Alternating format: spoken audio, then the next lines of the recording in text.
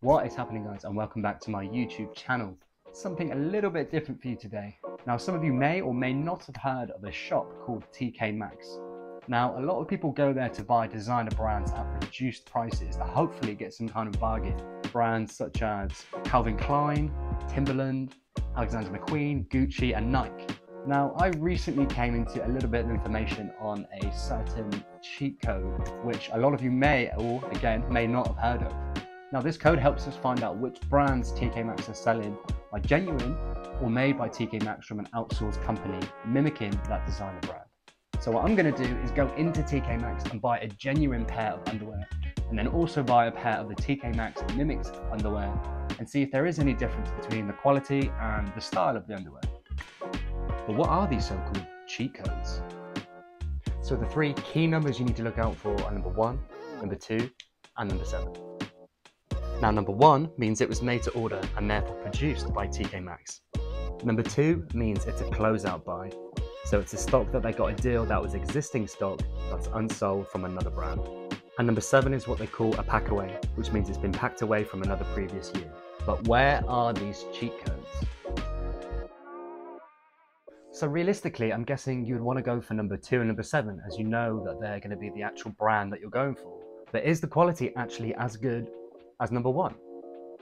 Let's go find out. Let's go to TK Maxx. Let's go to TK Maxx. Let's go.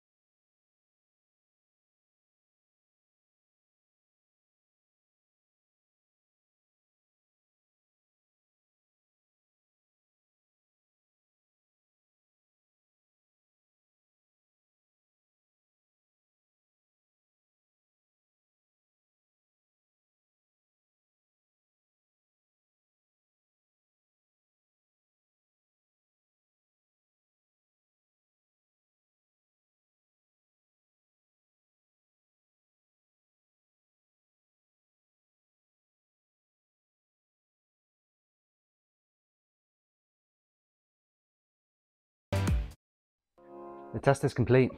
Did I notice a difference? I think I did. Cheat code number 1, Reebok.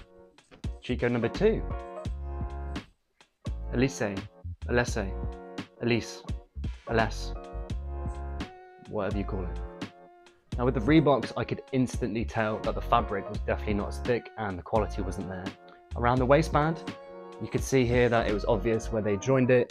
You wouldn't usually get this in a good quality pair of underwear. You still get it, but because it's around the front, it was a lot more obvious.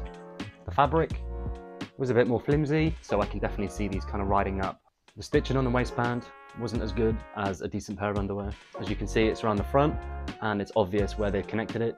Threads, again, there was one here, there's one here. You could feel the quality of this pair. It felt a lot cheaper. The elastin wasn't really there on these. The waistband was also a lot thinner. Cheat code number 2, generally a thicker band. There was a thread, which I pointed out in the video. There's a little bad boy here. You're gonna get that on some pairs. Again, the connection on the waistband with a genuine pair, it's not on the front and it's not obvious. However, they still need to connect it, but it's on the back. And you can see it here. The Reebok pair, actually, the price went down from £33 down to £16.99 down to £11. Elise went down from £20 down to £10.99, so it was actually a penny cheaper to buy the actual brand. I mean, you can see a difference. and you can definitely feel a difference. I mean, the genuine pair was 1p cheaper, and it was better quality. But overall, in the future, would I actually make a conscious effort to keep an eye out for these codes? I think I would. Anyway, I hope that was to some kind of use for you. If not, oh well. Please don't forget to subscribe to my channel. I'm going to be wearing a lot more underwear, so hopefully I can review a few more. And yeah, like the video. See you soon.